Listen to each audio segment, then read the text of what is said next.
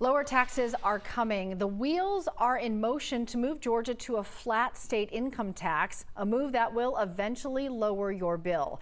Jerry Carnes is joining us. Jerry, people have so many questions about this. So explain what it means and how it will ultimately impact Georgia taxpayers. Well, good morning, Cheryl. Governor Brian Kemp put his signature on legislation that will lower our state income tax rate beginning in 2024. The rate will continue to drop for the next 5 years. We spoke to an expert in state income tax collection who says once that rate starts going down, it will be hard for the state to bring it back up again. This year, Georgia, Iowa, and Mississippi all agreed to move to a flat rate when it comes to state income taxes, joining 9 other states. It means everyone pays at the same rate, no matter your income.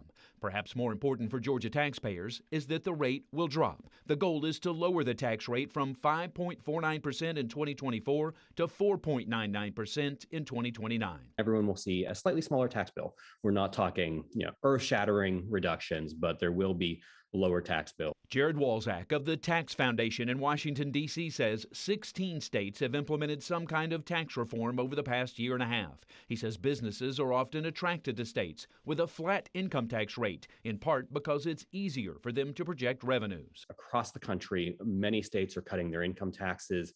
We're in an era of increased mobility.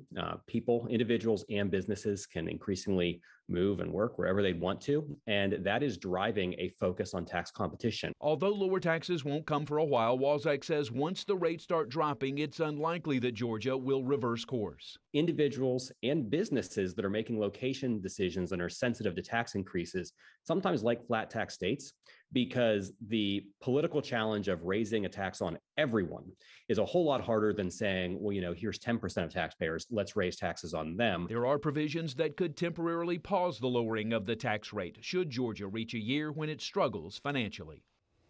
Oklahoma is also considering a move to a flat tax. Walczak believes other states may follow suit. In fact, he says we may be on the verge of a flat tax revolution. Interesting.